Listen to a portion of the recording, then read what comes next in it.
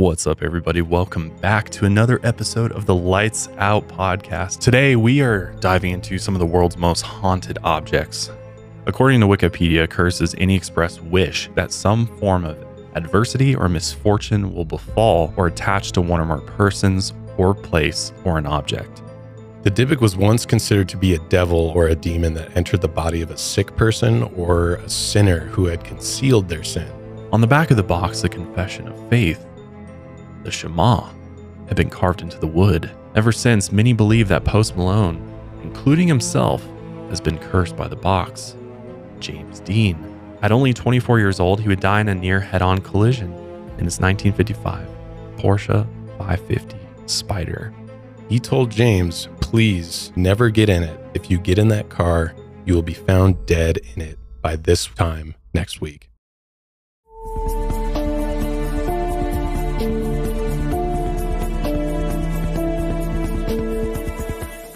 Lights out, everybody.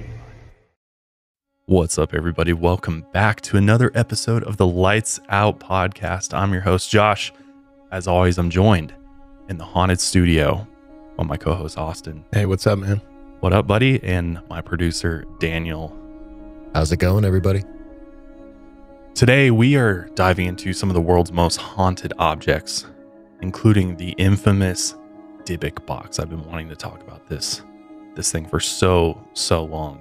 To start things out, though, how do you guys feel about cursed objects? Do you think that an inanimate object can be cursed?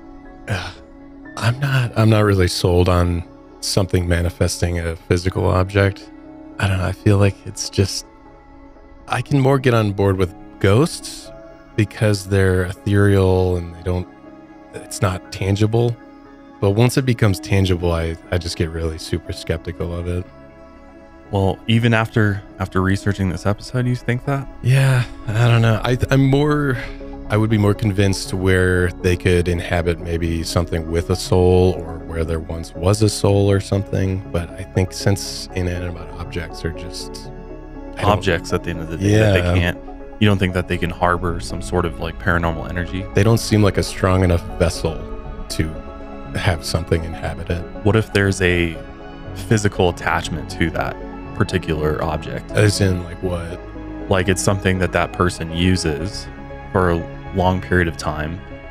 Because like when you're actually touching an object day in, day out, is it possible you transfer some of the essence of you or whatever type of energy you want to call it to that object? No. Yeah, I don't know. I don't think objects really hold much spiritual value. I think that's why I just don't think that I don't think they can glean things from us. I don't know. I'm not really sold on it. But so what about a haunted house? That's technically an inanimate object. That's a good point. And we've covered a number of paranormal cases where there's all sorts of wild paranormal activity in this house, but maybe there's never been, a death or something. I think it's more so because we inhabit these places. Like I don't inhabit this coffee cup. I mean, it brings me joy. You pretty much do, though. Let's be honest. You hold on to that thing all day long. That's true. That is true. If you go, that's going to be haunted. Yeah, definitely. It's going to be I hope it goes on forever. Just great cups of coffee and doesn't really cause anyone trouble, but because it's done me well.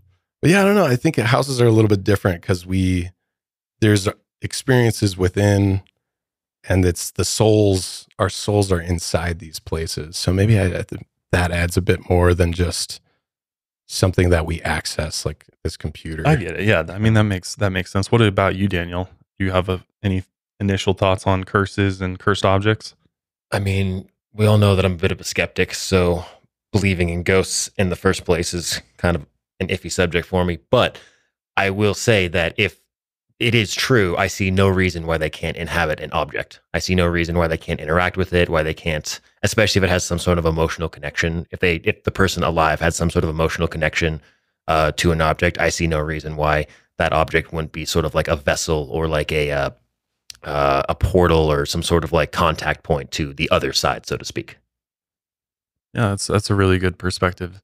So do you guys lean more towards the typical scientific explanation for cursed objects where it's because somebody has said that this object is cursed or hexed, that then makes the person who's in possession of that object fear that object because they fear being under a curse or affected by something supernatural, and so it's more so your mind plays tricks on you type of thing? Yeah, probably more like a placebo kind of effect. Like if someone gives you something and they say, hey, this this is is- incredibly cursed, you'll probably have more weird experiences with it just because it's always going to be in the back of your mind. But with that said, I might eat my words because we do have Annabelle always standing over our shoulder. And there's been some weird things in this studio. So I don't know. Could be her. You never know.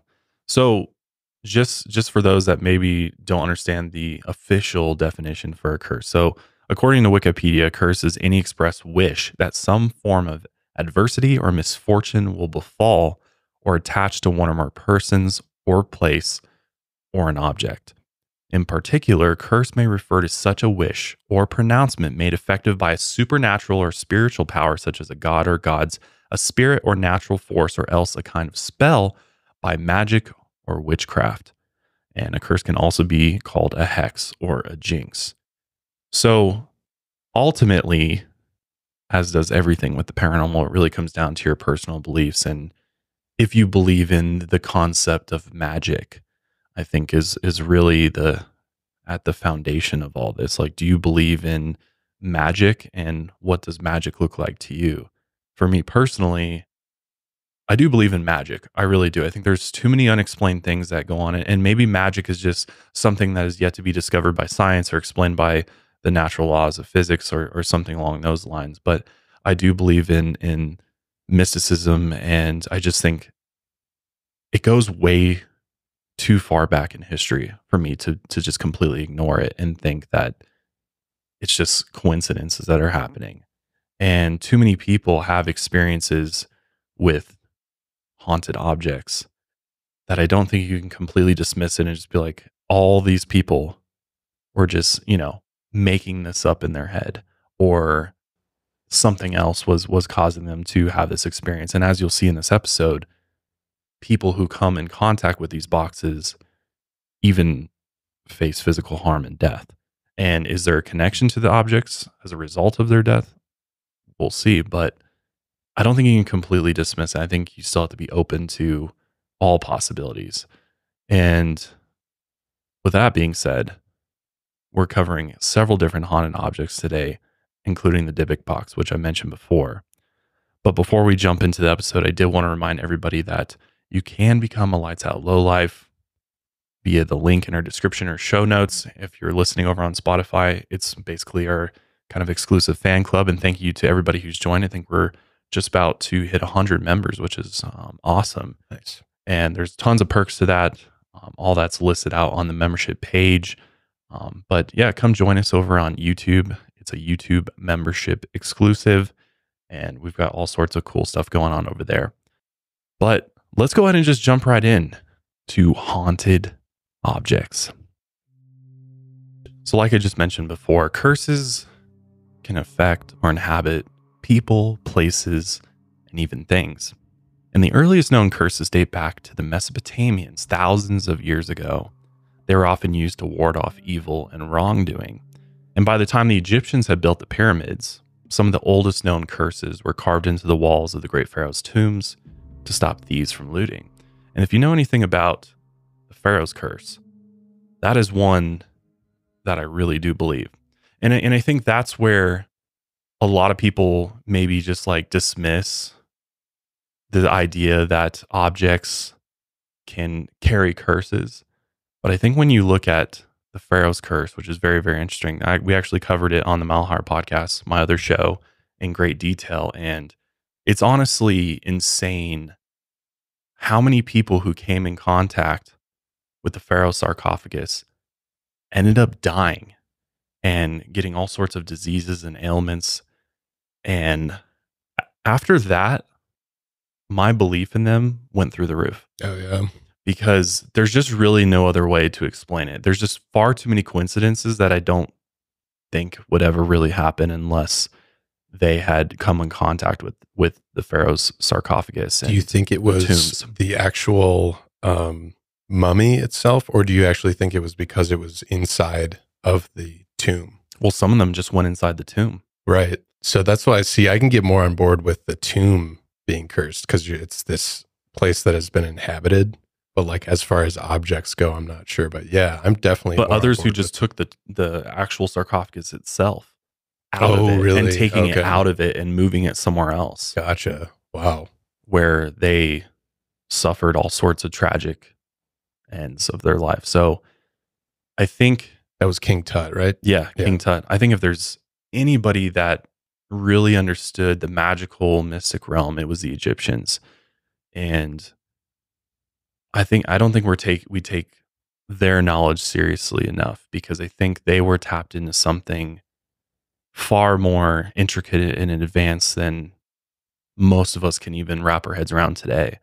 And oftentimes we've just chalked it up to stories and legend, but I do believe the ancient civilizations, and you can look at all the different ancient cultures of the history of the world, and you start realizing that they all had this belief in mysticism to some extent, and this belief in supernatural powers that can be carried on. And I don't think they just spent all this time writing curses and hexes and putting them on these different objects for no reason. Yeah. I feel like everything they did was with purpose. Right. And just the fact that they built those pyramids because they believed that their pharaohs were essentially gods is a testament to how strongly they believed in that, right? Well, the pharaohs weren't even found in the pyramids. Do you know that? God, I'm just going to sound like a dummy this episode, I guess. No, That's a lot of crazy. it's a major misconception actually that people believe, and this is what they taught us in school, right? They taught us in school that the pyramids were built for the pharaohs, but the evidence shows that that's not what the pyramids were built for at all. The pharaohs were found in different parts of Egypt and different tombs and things like that, but there was no pharaoh ever taken out of pyramids. Great pyramids. Yeah. Wow. So the pyramids themselves and their purpose is still a giant mystery, and there's a lot of theories as to why they built the pyramids, but it's not related to the death I thought of the pharaohs. the reason they didn't find the bodies in the pyramids were because they were looted beforehand. That's what they the like to medieval tell ages. you, yeah. But there's no Okay. evidence of the pharaohs ever being found there. All the Gotcha. pharaohs that have ever been found have been outside of the Great Pyramids Gotcha. of Egypt. Yeah. So that's a whole nother episode. I But know. Maybe we there's- should return to King we Tut's should curse. dive into even just ancient Egypt and some of the supernatural stories from their history, because I think a lot of what we know about the spiritual realm and the paranormal even stems back to Mesopotamia and in Egypt. So there's definitely a lot to cover there, but it is believed that many of these cursed objects that are often very, very old have even cost people their lives. So that brings us to the first cursed object we're going to talk about today. And it comes from a place known for bourbon, horse racing, and coal. The great bluegrass state of Kentucky. In Pulaski County, strip mines now litter the fields where miners used to harvest coal in the early 1930s. And now these days, many of those mines have been abandoned and they're mostly an eyesore. But at one point, they might have saved us from a cursed object that killed 5 people and maybe even more. As the legend goes, a man named Carl Pruitt returned home one day in 1938. He spent his whole day woodworking as a carpenter, but left work early to surprise his wife. When he got home, he expected to see her in the kitchen cooking dinner. But when he got there, he returned to find his wife naked in bed with another man, which this just sent him over the edge. Full of rage, he started charging straight for his wife. The naked man jumped out of the bedroom window to safety. After Carl pinned down his wife, he then grabbed the closest deadly weapon that he could find within reach, which was a length of chain. He then wrapped it around his wife's neck in the heat of passion and ended up strangling her to death. Carl then sat on the edge of his bed, slowly realizing what he had just done, and he decided that he couldn't live with himself. So he took a pistol and shot himself in the head. Carl and his wife were buried in separate cemeteries, and as time passed, Carl's fresh plot of earth began to grow patches of grass. But the grass grew in strange circular patterns, almost in the shape of a chain. As more time passed, Carl's granite headstone became discolored. Locals noticed that the outline of a chain could actually be seen through the discoloration, and the rumors of the strange headstone and the history of the brutal murder-suicide became the talk of the town. And the popularity drew in a few locals. One day, a group of boys rode their bikes to the cemetery to check out Carl's headstone. One of the boys, James Collins, started throwing rocks at the headstone, and each throw slowly chipped away the granite. Off in the distance, the boys noticed the groundskeeper slowly approaching them. Thinking they would get in trouble, they decided to take off. But as James hopped on his bike and began to pedal, he quickly lost control and crashed into a tree. The other boys quickly went over to check on him. And that's when they found him, dead. His lifeless body rested against the tree, but they noticed that he hadn't actually died from the crash. When they got a closer look, James' bike chain had somehow come off of the gears and wrapped around his neck and strangled him to death. After the boys' funeral and burial, the other boys returned to the cemetery and they noticed the damage to Carl Pruitt's headstone had been reversed.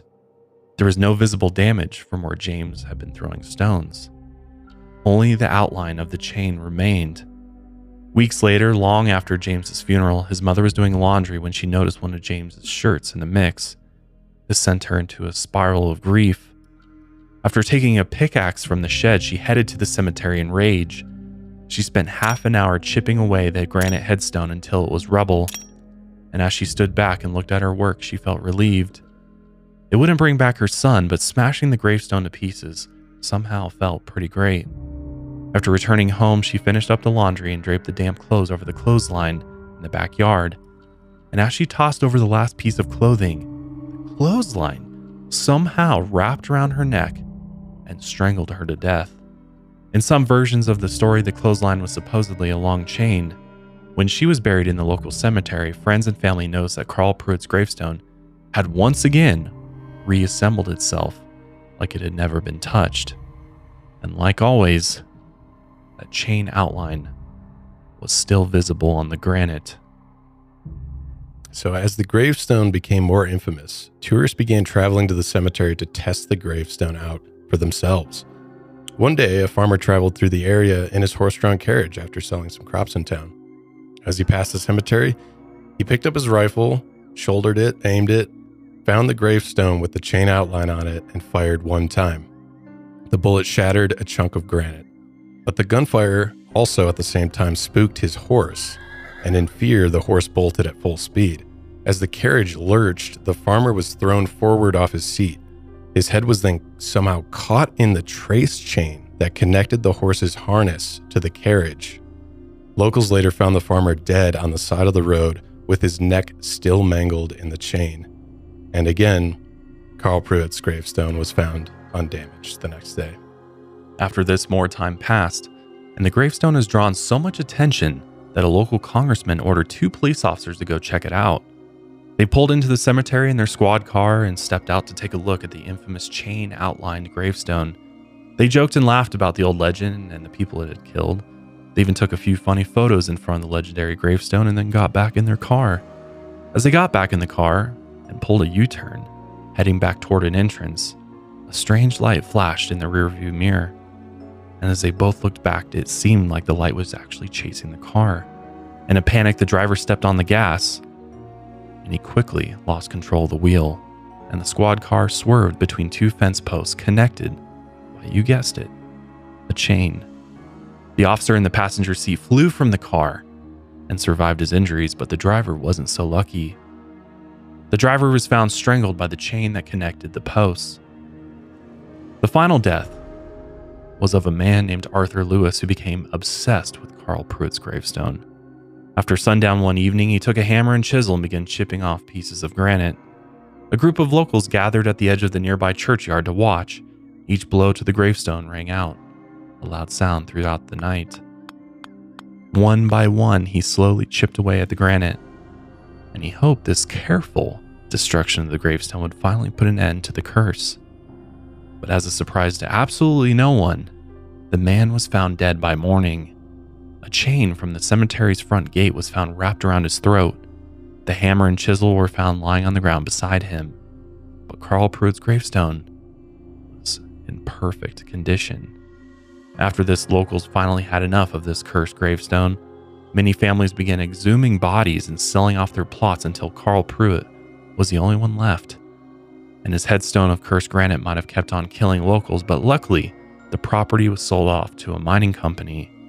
By 1958, the area had become a strip mine, and the gravestone was lost. No one exactly knows what happened to Carl Pruitt's gravestone, and his remains were never claimed. Many assume that they had been sealed in concrete beneath the surface, and the stone later fell into the mix of rubble. It might still be uncovered one day, unleashing this horrible curse all over again, but luckily no one has seen it for decades. The earliest recording of this cursed gravestone appeared back in 1996.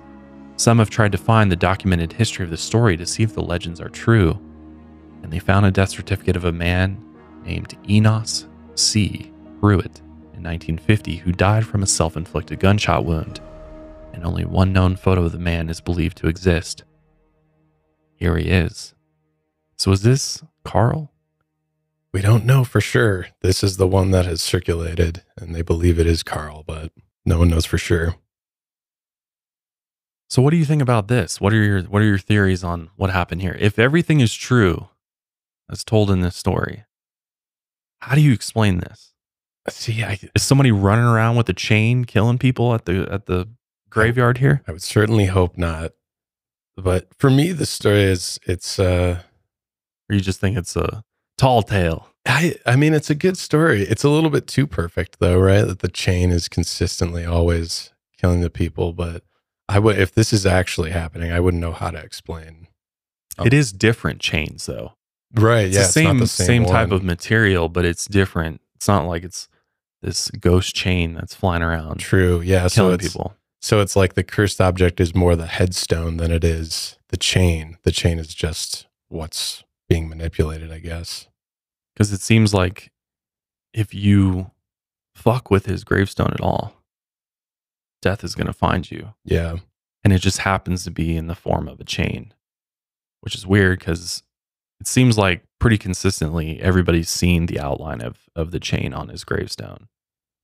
So it seems that the two are connected. A good rule of thumb, though, is to just respect the dead, especially cemeteries. I don't know who's going to chip down a headstone. Yeah, seems like a bad idea. Yeah, even if they're terrible people, I just would leave it alone, right? Danny, any comments on this one? I mean, not so much a comment as maybe an explanation for why the curse stopped. I mean, a mining company bought the plot of land, so I think the idea of it being encased in concrete is a more respectful thought than what actually happened. I imagine that the mining company just stripped the whole land and got rid of the body since no one claimed it and just churned up the granite tombstone. And everything's gone at this point. It's been decimated. Yeah, I think it's just decimated. I don't think it's under the ground anywhere. I think the mining company just destroyed it. I mean, if we learned anything from Lake Lanier, they don't care about bodies. Like, yeah, that an is true. inconvenience. I do think it's possible that the mining company may have had some mishaps going on and they probably just covered up, or it was never released to the public. So the site wouldn't get shut Yeah, down. You think? exactly. Yeah. Exactly. I mean, talking about mass amounts of money there. So if something did happen, unless it was really, really bad and, there's no way to cover that up, but Yeah, true. it's possible that things did happen. But my guess is it probably just got absolutely decimated from the excavation and everything. But what do you think about gravestones being cursed? Or, I mean, growing up, it seems like all of us were probably afraid of the graveyard, visiting the graveyard because, you always heard ghost stories about things being seen in the graveyard. Do you think the graveyard is a place for paranormal activity? I think the same way that a house could be. It's like where some soul is inhabiting that area. It's kind of the same with a cemetery. So yeah, I'd be down with that. So maybe this is not so much a cursed gravestone as it is just Carl Yeah, wreaking havoc in this true. area.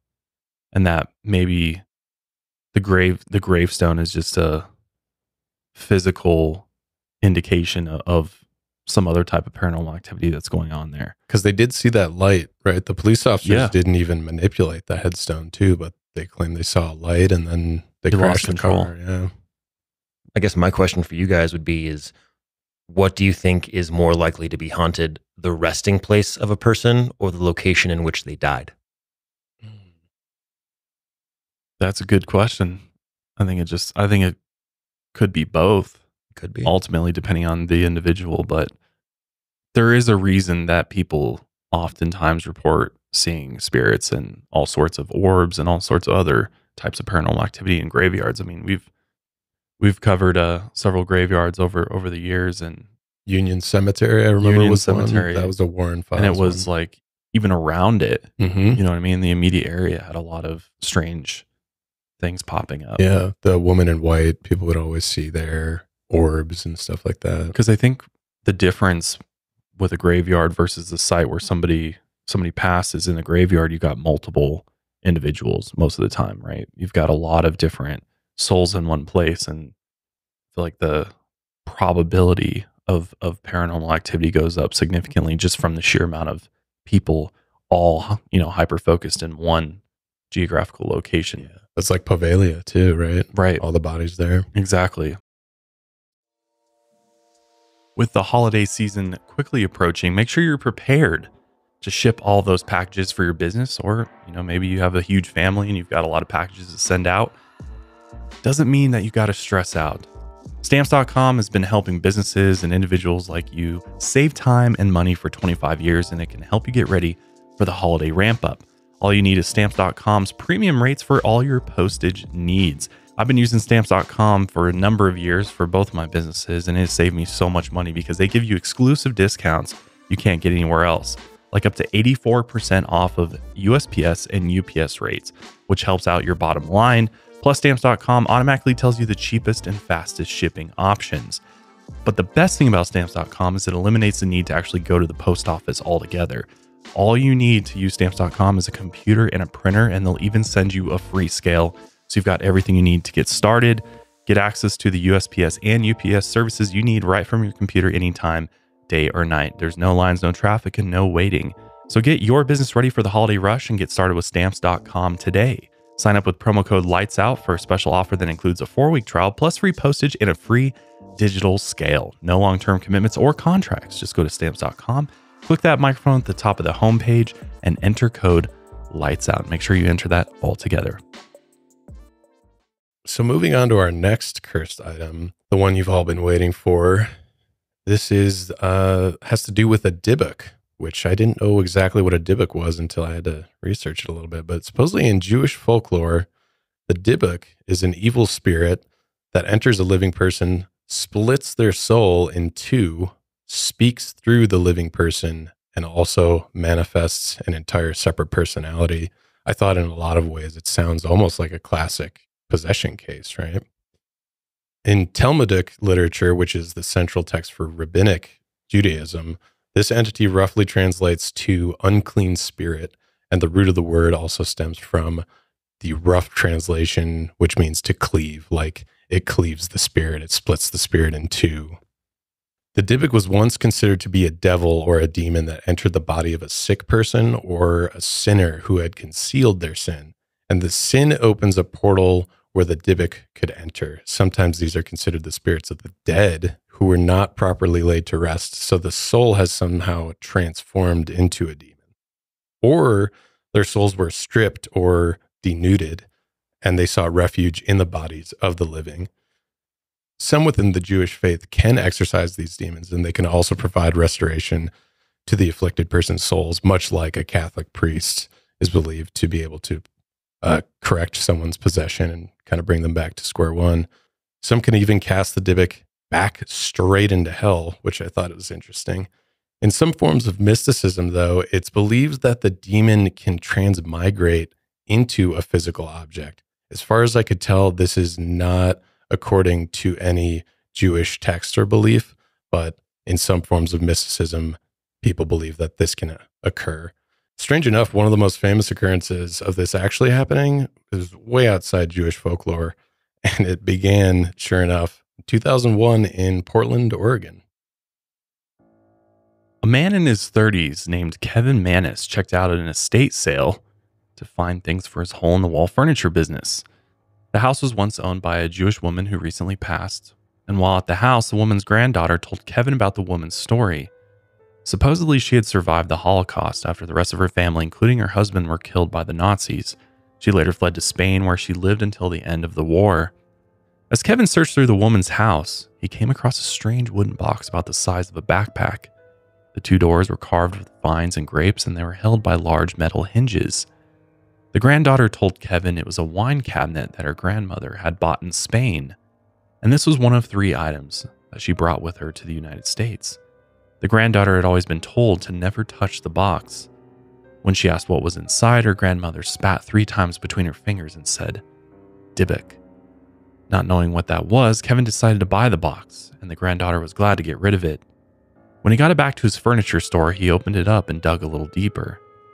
It had been engineered that when the 2 doors were opened, a small drawer at the bottom also opened.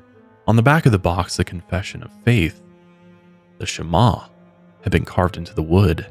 When he opened the doors, he found 2 wheat pennies from the 1920s, a lock of blonde hair, a small statue with an engraving of the word Shalom, and a dried rosebud, a golden goblet, and a cast iron candle holder with legs that looked like short tentacles. He planned on refinishing the box and giving it to his mother as a birthday gift. And at first, he really didn't notice anything off about the box. But quickly, strange things began to happen after bringing it back to his store. One day, he left the shop for an hour and left a saleswoman to watch the store. He later got a frantic call from her saying that someone was in the shop smashing things and shouting curses. When he told her to leave, she screamed that she was trapped inside. Somehow the security gate was locked, and so was the emergency exit, and his phone battery went dead. When he raced back to his store, he found the whole place trashed, and what smelled like ammonia and cat urine filled the air. He found his employee on the floor sobbing hysterically. None of the lights worked, and he discovered that all the light bulbs had been shattered, and his employee never returned to work after that. Kevin still hadn't connected the strange event to the cabinet, so it still sat in his shop.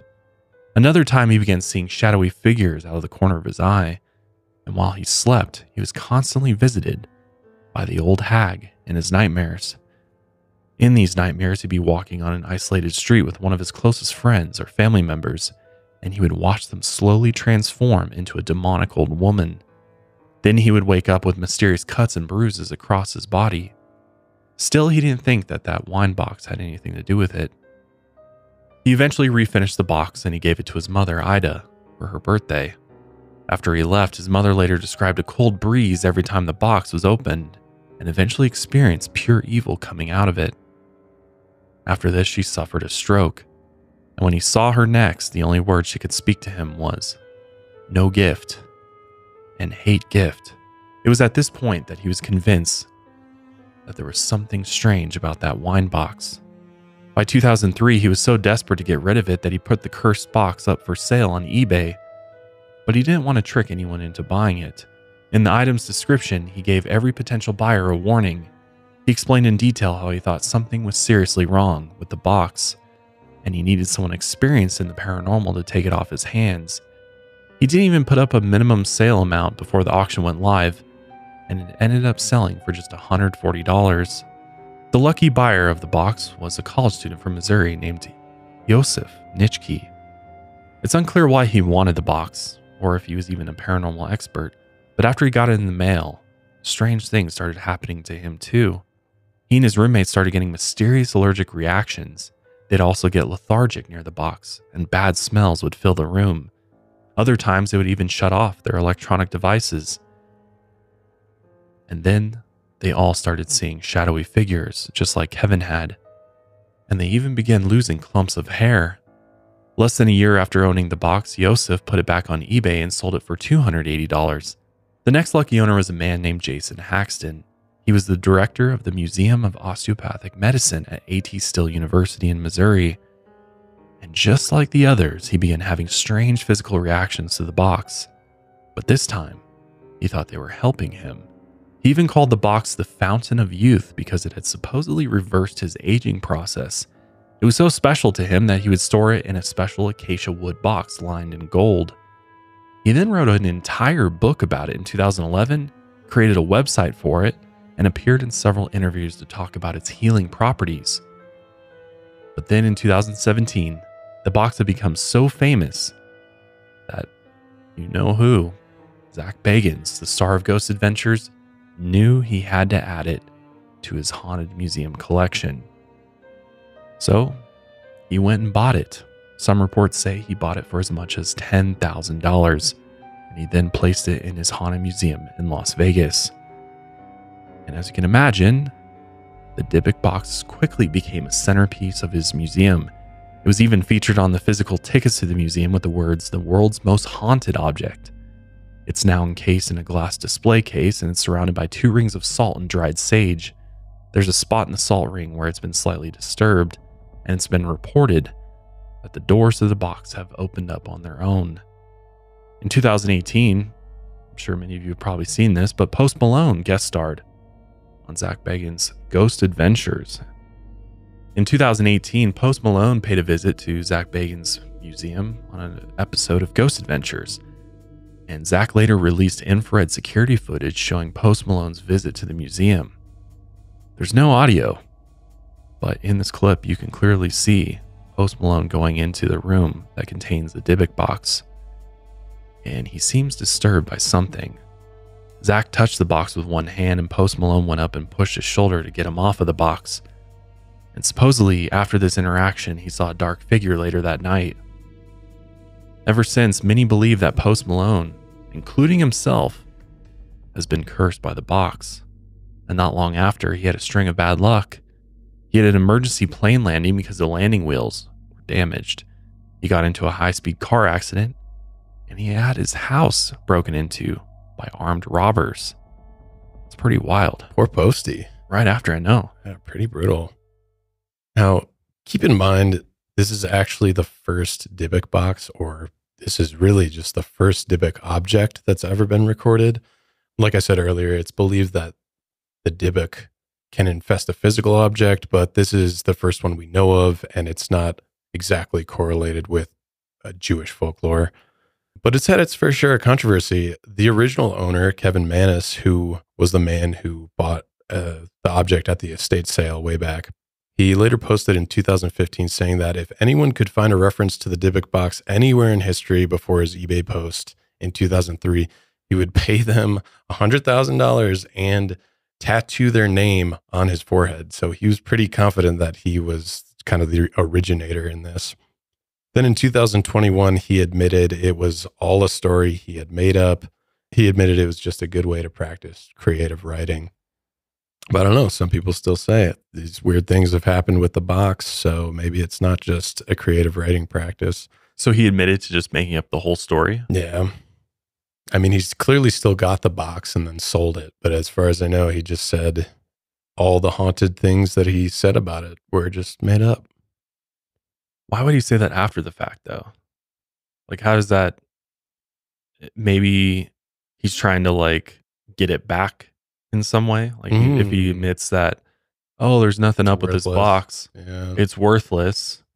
You know, you're a fool, Zach, for spending tens of thousands of dollars on this thing. Right. Yeah. I'm not sure. That maybe Zach would get rid of it and maybe he'd be able to get it back. Right. So that he could then make money off There of it. might be some motive behind that. I'm not sure exactly. Because that was, I mean, this was clear 2021. So this was years after it's hit its peak popularity. And then all of a sudden he just is like, I made it up. I don't know. That's fishy to me. Yeah. The box, though, became so popular that even if you go on eBay today, you can just find endless Dybbuk boxes. People just, they actually like make them. Sometimes they're like 3D printed or whatever, but they're all over the place now. It also inspired the horror movie The Possession back in 2012. And that's produced by Sam Raimi, one of my favorites. And Kevin Mannis was credited for consulting on that production. Bingo, there's your motive. He wants to make money off this. Yeah. He clearly saw how much money this was bringing in for Zach Bagans, which there's a lot of controversy around him and his museum and everything. But I will say, countless people visit his museum. And nearly every single one of them have some sort of either experience or feel something off about that place. I mean, the amount of haunted objects that he has in this museum and artifacts, it has a reputation for having a lasting effect on people that visit. Yeah, and maybe Zach Bagans didn't loop him in because he was the original owner and he kind of felt this sense of ownership over this object and its haunted attributes, that maybe he thought he was left out of the loop by Zach Bagans by not having him as what, I'm not sure. So after it got super popular, he's like, oh, it's also a hoax because maybe he didn't loop him in on it.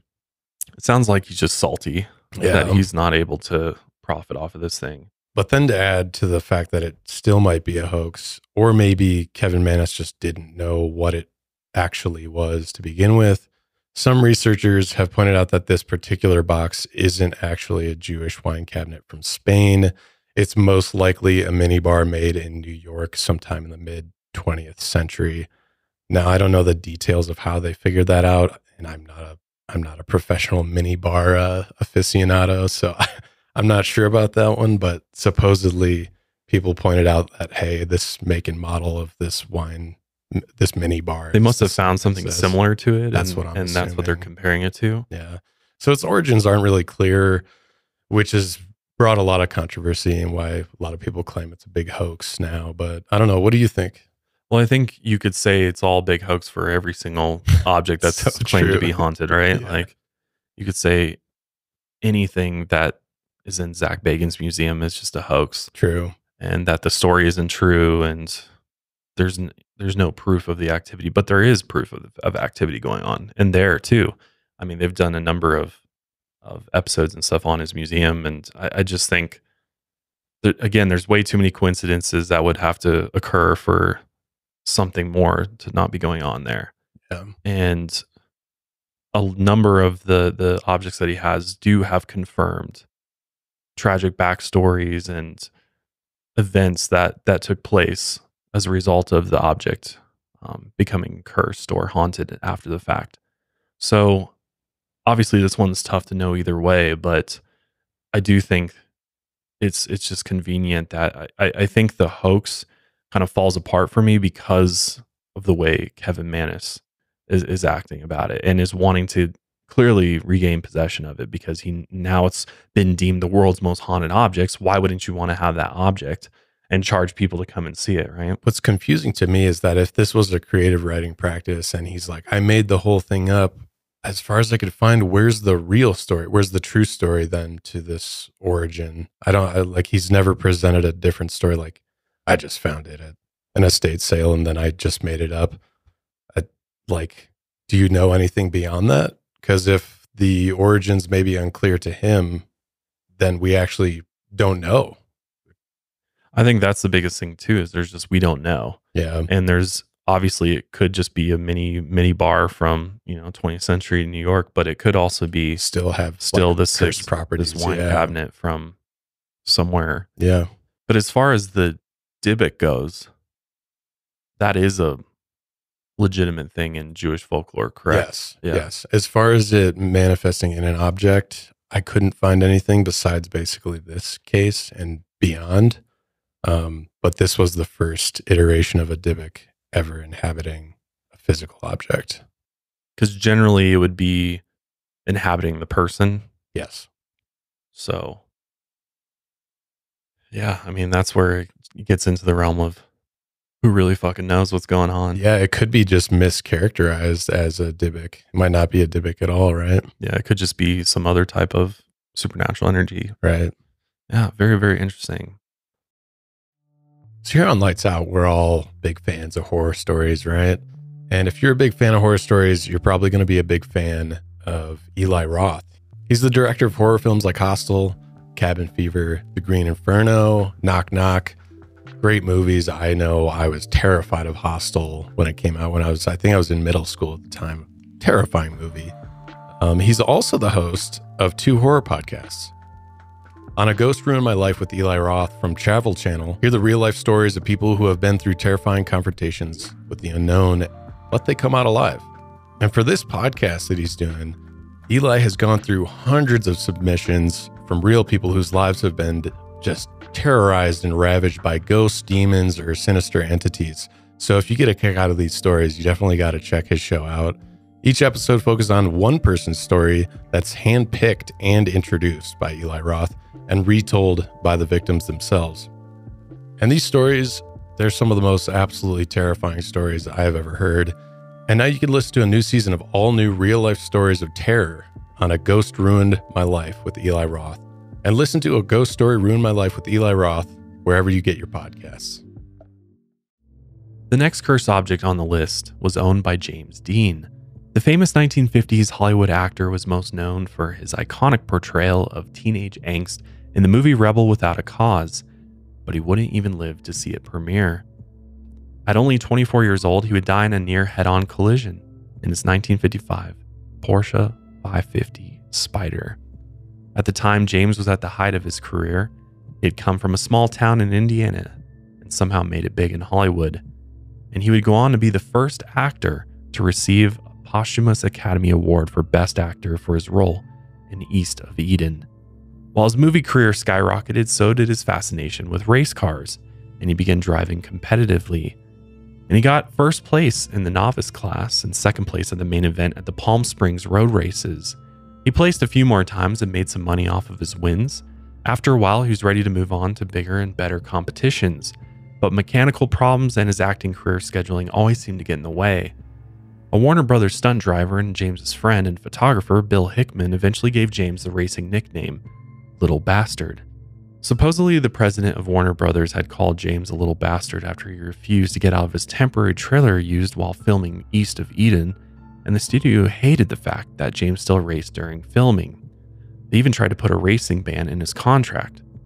But just like his character Jim Stark, James rebelled. Ever since his friend Bill sarcastically called him Little Bastard. Bill, on the other hand, became Big Bastard. In September of 1955, James got a new car and entered the upcoming Salinas Road Race event scheduled for October 1st through the 2nd. What's strange about this is that a week before his tragic death, James met Alec Guinness, and if you don't know him, he's famous for playing the original Obi-Wan in Star Wars. I know Daniel's a big Star Wars fan, aren't you? I am, yes. I feel like Alec Guinness has an aura about him, especially because he's played Obi-Wan, but they met in LA on September 23rd, 1955. After failing to get a table at a restaurant, Alec and a friend then ran into James Dean, and he invited them to his table at the same restaurant. After dinner, James showed him his new car, the 550 Spyder. This was one of many cars he had bought and traded in the past year, and it had just gotten shipped in from Germany. He had already painted the words Little Bastard in cursive on the back end, along with his racing number 130 on the hood and the doors. But right as Alex saw the sports car, he immediately got a strange feeling. He must have been using some sort of Jedi clairvoyance here, because he told James, please, never get in it. If you get in that car, you will be found dead in it by this time next week. But in the end, I guess a warning from Obi-Wan wasn't going to scare him off. Driving was James's passion, and he was good at it, so he was going to plan on racing. Yeah, that's wild, though, that he had this, premonition. Yeah, isn't that crazy? So on September 30th, 1955, James and his mechanic were at Competition Motors in Hollywood, prepping the car for the big race. They originally planned on towing the Little Bastard to the race, but James's mechanic, Rolf Wutherick, noticed the car didn't have enough mileage to qualify for the race. Other reports said that James also needed to get used to how the car handled, so Rolf suggested that James drive it to Salinas instead. His good friend Bill, the Big Bastard, would also join. After slamming some coffee and donuts and filling up on gas, they headed out around 2 p.m. Within an hour and a half, James was stopped by a highway patrol officer for going 65 in a 55 zone. His mechanic Rolf was in the passenger seat. Bill was also going 65, but because he was towing a trailer, he was now 20 miles per hour over the speed limit, so he got a ticket as well. After the speeding tickets were handed over, they took off-road shortcuts with higher speed limits. Hours passed without trouble, but at one point they stopped to get food and drinks with a few other drivers headed to the same race. And then they were back on the road again. Around 5:45 p.m., a black and white 1954 Tudor was heading down Route 466 just west of Shandon. The driver of that vehicle, 23-year-old Donald Turnipseed, yes, that's his last name, was heading in the opposite direction than James. When their paths crossed, Donald tried to make a left turn at a junction. James and Rolf watched in horror as the Ford began crossing the center line to turn in front of them. James quickly pulled the wheel trying to dodge the Ford, but didn't have enough time, and the two cars collided almost head-on. The Spyder's driver's side took the brunt of the impact. It was originally reported that Dean was going 85 miles per hour, but investigators later concluded he was likely only going 55 miles per hour, which was the speed limit. At the moment of impact, the heavier Ford did a broad slide for almost 40 feet before coming to a stop, but the much lighter 550 Spyder began doing cartwheels down the road. It went head over heels about 3 or 4 times before landing in a gully beside the shoulder. The mechanic Rolf was thrown from the vehicle mid-air, which ended up saving his life. Meanwhile, James was locked inside of this metal death trap. Some say the car looked like a ball of tinfoil by the time it reached the gully. A witness who had nursing experience ran to James Dean's car. She reached for his neck, but only felt a slow, weak pulse. He was alive, but just barely. The rest of his crew arrived a few minutes after the crash, and Bill Hickman helped pull his friend from the wreckage. James's left foot had been crushed between the clutch pedal and the brake, which made it hard to get him out. After they got him free, reports claimed that James died while Bill held on to him on the side of the road. He had broken his neck and suffered massive internal and external injuries, including multiple fractures to the jaw, both arms broken, and several internal injuries. He was placed in an ambulance alongside his mechanic, Rolf, but the closest hospital was a half-hour away. Rolf ended up surviving after a broken jaw and hip and femur injuries that required surgery, but James was pronounced dead on arrival at 6:20 p.m. As for the driver of the other car, Donald Turnipseed, he survived after only suffering from some facial bruising and a bloody nose. After an investigation, the wreck was officially ruled an accident, and today Route 466 is now Route 46. The intersection where the accident happened is named the James Dean Memorial Junction, and James's death made him even more famous than before. His end was so tragic that the car and its parts were suspected of being cursed, and what was left of the car was split between other racers and car enthusiasts.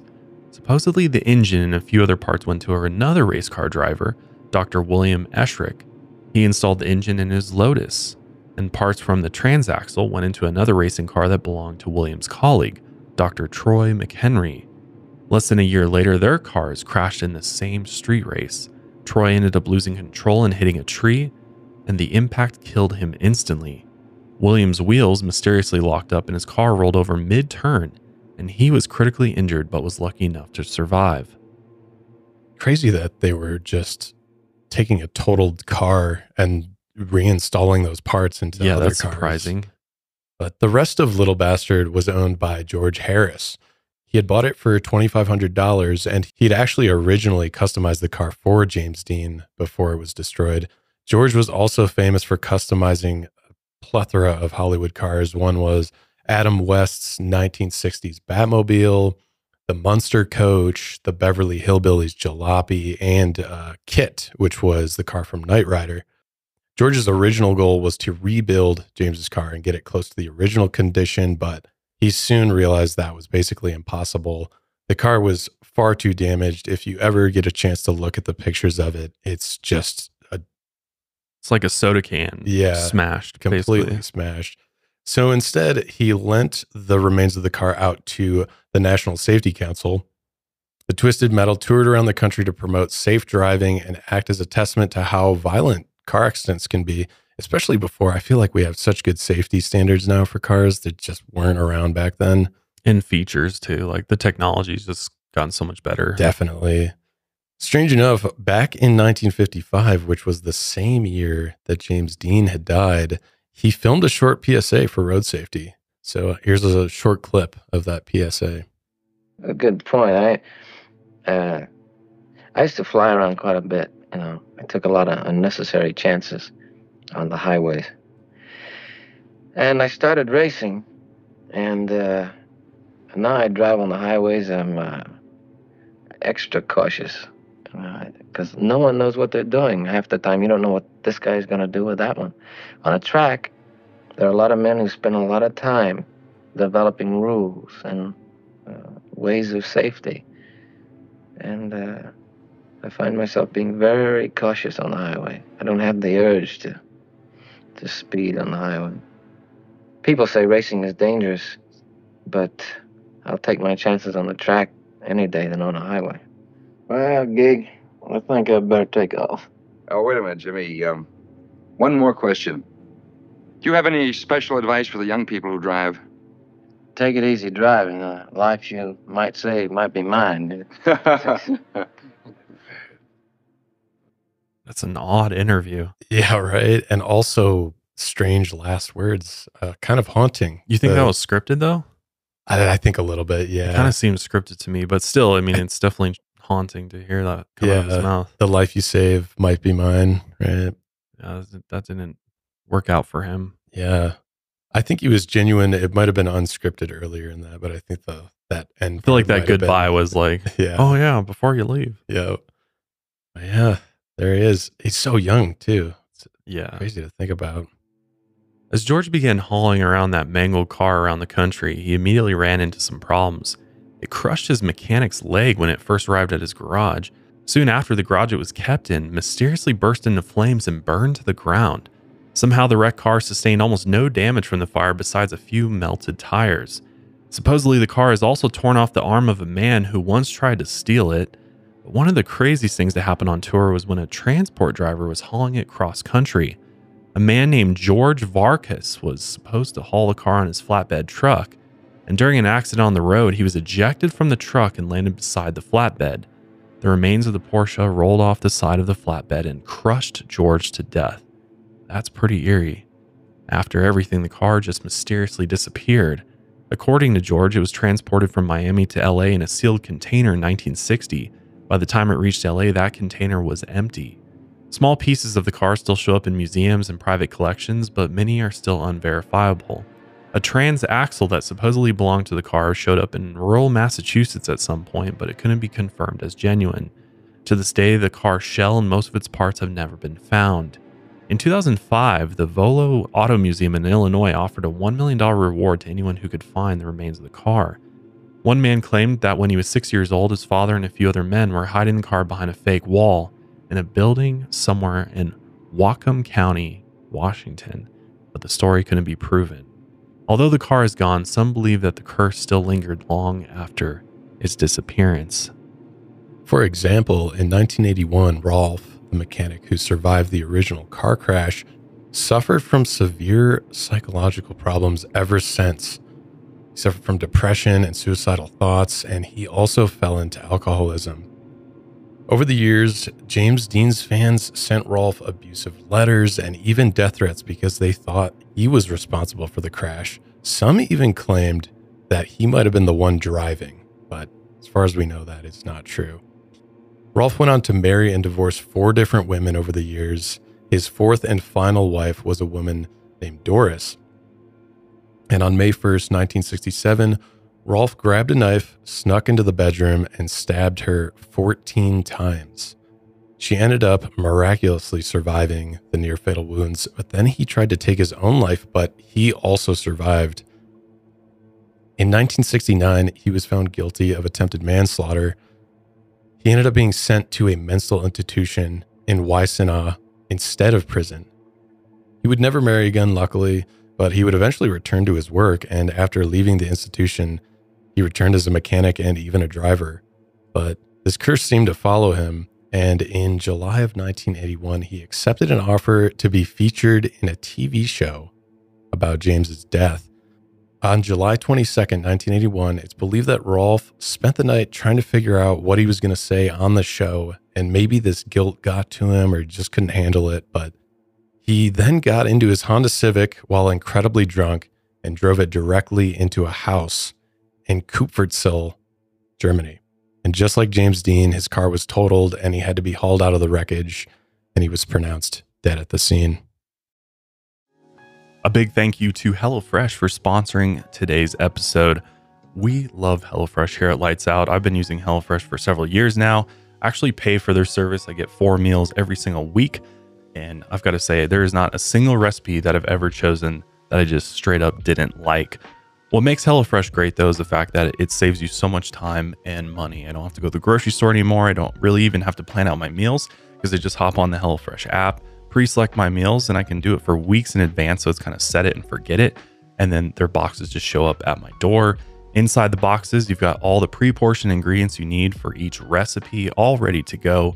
It's easy to put these delicious recipes together in 30 minutes or less. Cleanup is a breeze, and the food is to die for.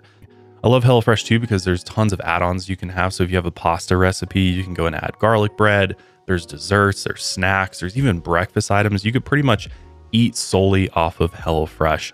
And when you get HelloFresh, you know you're getting top-notch produce since it travels from the farm to your door in less than 7 days.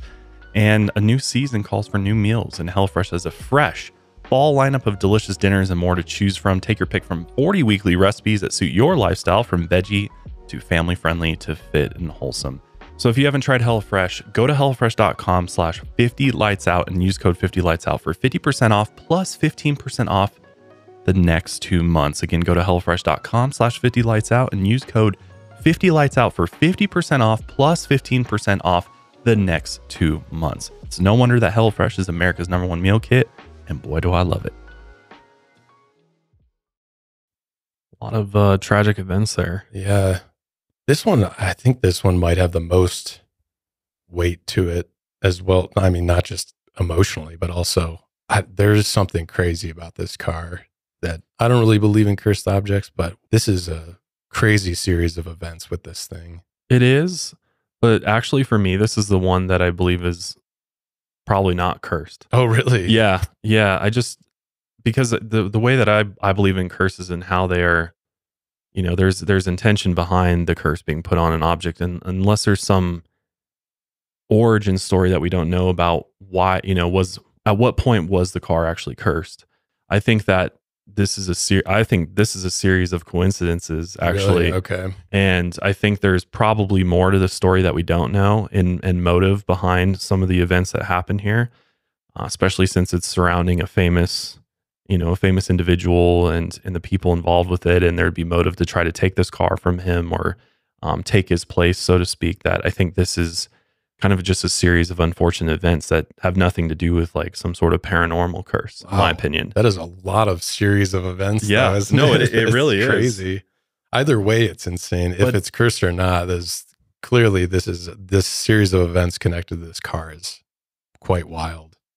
Hollywood's crazy, you know, like, you know, there's tons of crazy stories of things that happen to, you know, people in Hollywood and just famous people in general that, to me, it doesn't seem as crazy of a story when you consider all the different things. I do think there's more to Rolf than we know. Yeah, for sure. It's like, it's surprising. I mean, if you look at this car, it's not that big. So how, you know, I guess James took the impact of the crash, but why did Rolf fly out and James didn't fly out of the car? You know what I mean? Like what's going on there? I think the metal might have trapped him on impact because it was mostly on the driver's crunched side and pinned inside. Meanwhile, he just was ejected. I doubt they were wearing seatbelts. 1955? Do we know when like seatbelts came? Yeah, there's probably no seatbelts going on there. It's probably decades later. But then the fact that Rolf goes on to try to murder somebody, and Rolf just seems like a crazy dude. Yeah. Because is there some other motive there for them to try to take James out, you know? And there's also the theory that this was kind of like a planned event, right? Yeah, there are some theories. Donald Turnip Seed. Yeah, people point out that his name is so strange that it kind of raised suspicions. And like, oh, he turned and turn up. I don't know. People have tried to connect the dots there, but I don't know if I'm on board with that. Well, it's like, how did this crash even happen? Wouldn't he have seen him turning? It seems like he was either just completely distracted. Yeah. Or I have no idea. Seems like an oncoming car would be the most visible thing to you in that moment, but it's all very sketchy, but I could also see a motive for crime happening here. Like, an intentional crash. Yeah, to try to take him out of the race and take the car out of the race. Potentially somebody could have set this up. I'm sure if we dug deep enough, there's probably I'm sure there's some conspiracy theories to this one for sure. And who knows, like James Dean has a pretty elaborate past with. So like, are you more so referring to like, oh, this car, you know, kind of using the term cursed, like as a figurative speech, Yeah, like, not oh, like- this is a cursed vehicle, but like when you, like, I'm looking at it from a perspective Like of someone put a hex on it yes, or something. like there is a intention behind this object being cursed by somebody. No, I'm saying it more as in like something has manifested into this thing to be so violent.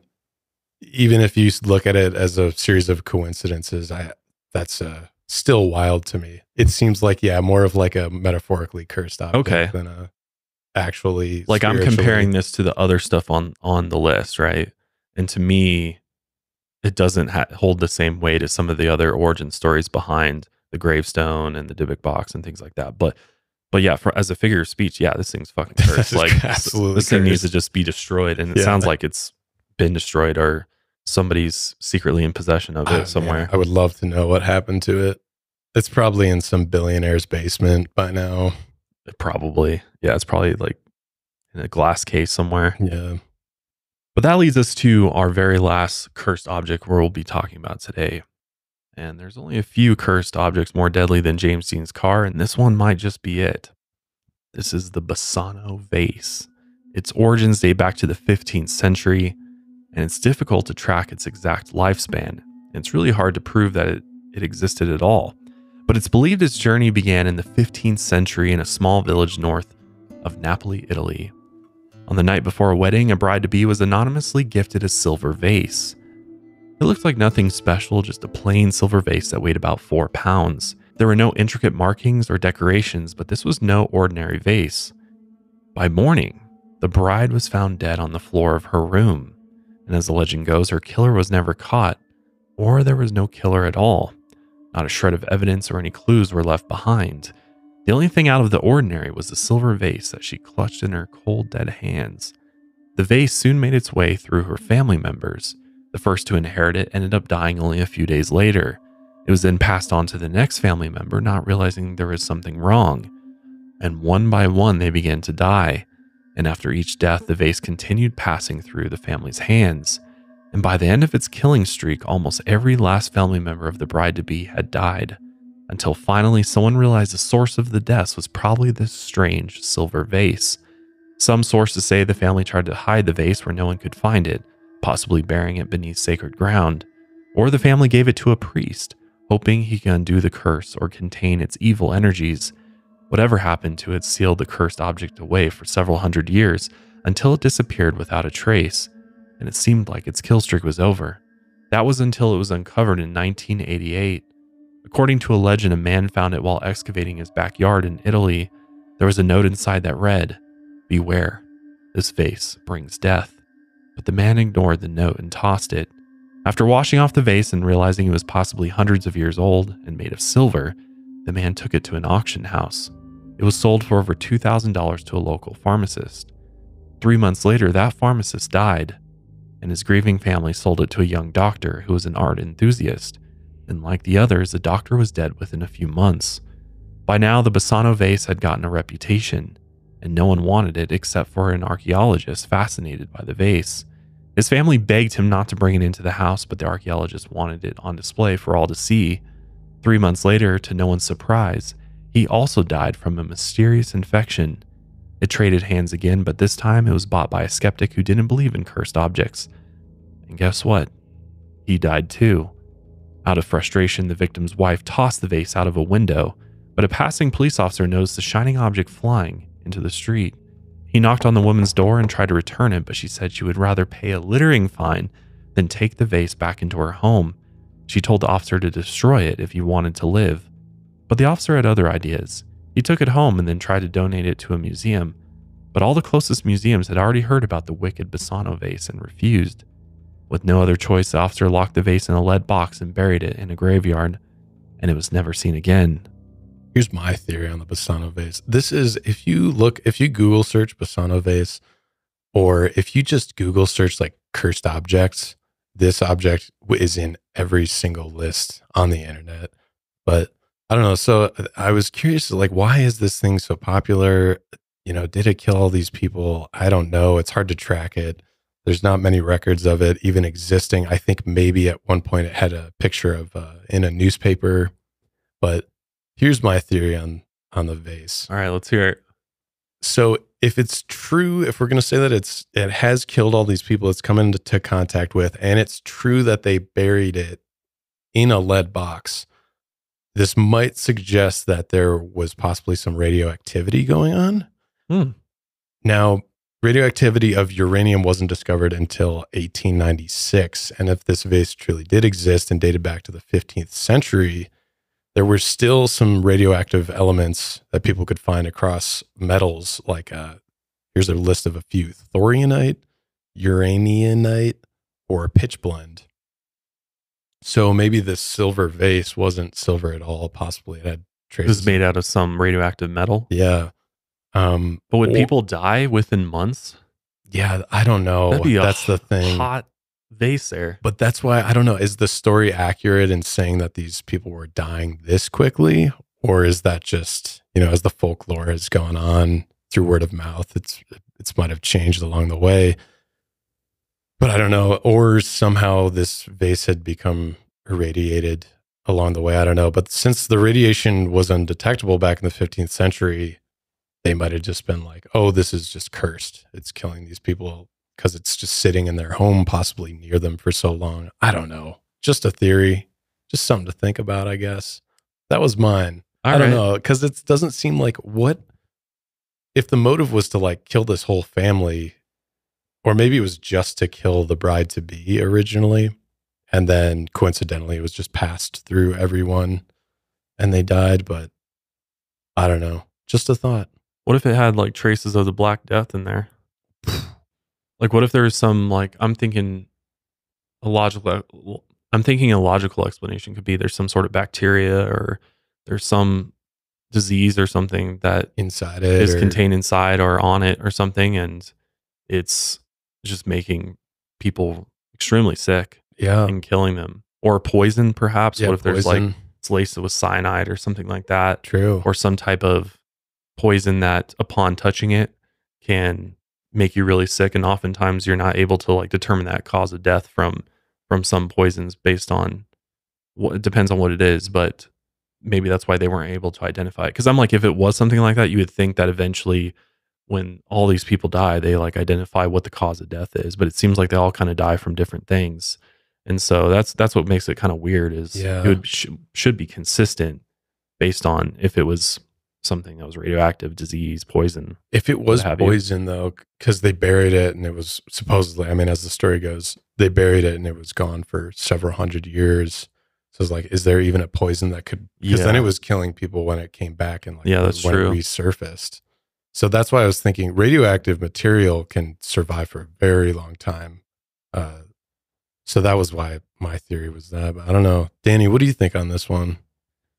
I mean, I'm kind of on the lines with you, Austin, on that there might be some material in it that's harming people. I don't think it's radioactive, but maybe it's mercury. That would be my best guess, but yeah. It's just like a vase made out of mercury. Well, maybe not made out of, but maybe like somehow inside of it. Yeah, made with mercury in mind, but not made out of mercury, because they think it was made out of silver, right? Yeah, that's what they say. That's what they think or whatever. It doesn't seem like anybody actually like took a sample from it and determined what was going on with it. Yeah. How long would it take to die from mercury poisoning though? I think that would depend on the levels. Because that's what I'm thinking. I mean, I guess if it was really, really high, either of those could probably kill you within a short amount of time, depending on how much was in there. Yeah, that's also to say, like with radiation exposure, I don't know. A lethal dose of mercury is 200 milligrams.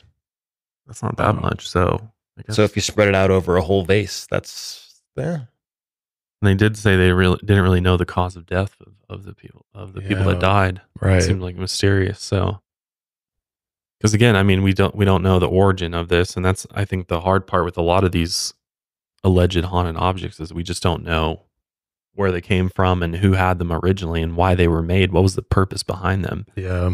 Because it's like, why would a vase be cursed? Like that's kind of a weird object to do. Unless if someone had a some motivation to kill that first bride to be. That's what I think of. But yeah, I don't know what this one. Very, very weird. Which one is the most believable out of all the ones we talked about today to you guys, though? Which one would you be like, yeah, if there's any of these that was going to be cursed by somebody or a hex placed on them, it would be this. I think the one I believe in most, not that it is cursed, but just because it's so well documented, would be the James Dean car. Not that it's actually, like we were talking about, not the supernatural element of being cursed. But if there's some unexplained force at play here, I would say the James Dean story. It's so crazy. And it's all well documented, where a lot of the other ones, that's the tough part about folklore and just hauntings in general, is if you're not documenting it from day one, it's just kind of hard to have a good record of things. But I don't know. What about you? Gravestone. Yeah. Oh yeah. Nice. I love that one. It's just, there's something about it that's seems believable to me. And it's just, there's too many weird things that happen with that I can't dismiss it. So, I mean, that was my favorite of all of them, probably. Yeah, that's a crazy story. Danny, what about you? I think it's the vase. I think it just, since it's been around for such a long period of time, it's had more time to cook, I guess, if that makes sense. Okay. But going back to that too, in the 15th century Italy, mercury was a common gilding metal for jewelry and weapons. So I'm going to stick with the theory that it's mercury. Yeah, I like that. That's a good theory. Did they have like reported adverse effects from when it's in objects? Because isn't it more you have to consume it? That's why I like tuna fish. Yeah, does and it stuff sound like like that? Or like what the old I guess if thermometers, you you actually touched had it- to like consume it, right? Or I guess, yeah, touching it. But I would guess if also you be- directly touched it, I'm sure it can absorb through the skin. Yeah. 100%. That's why Yeah. Mad Hatters were a thing in the 18th and 19th century. Right. Well, that was lead, correct? No, that was mercury. Oh, was it? Yeah, that was mercury. Okay. Yeah, mercury is, It is a terrifying you want metal. to stay away from. What was the one? Did you guys ever listen to S Town, that podcast? It was from the same makers who made Serial. This was, I don't know, years ago. S Town. It's just about this crazy guy. They think they're getting into some maybe murder mystery. I don't want to spoil too much of it, but mercury comes into play. Oh, interesting. That that's was when I like the realized- weapon of choice. It wasn't even a weapon. It was just they were trying to figure out what was up with this guy the whole time. And turns out he was doing all these crazy metallurgy concoctions, and he was using And it was that. making him crazy. Yeah, Oh, interesting. fried his brain. Weird. Yeah. Well, we're gonna wrap up today's episode there. Let us know which of these objects you're most afraid of. We want to know, and let us know if there's any objects you'd like to see in a future episode on cursed or haunted objects. Leave it in the comments for us below, or if you're watching on Spotify, Apple Podcasts, join us on social media, or come on over to YouTube. It's a good time over here. We do premiere the videos all live on Fridays at 12:30 p.m. Mountain Time. But we'll leave you with that. We'll see you guys next week. And until then, lights out, everybody.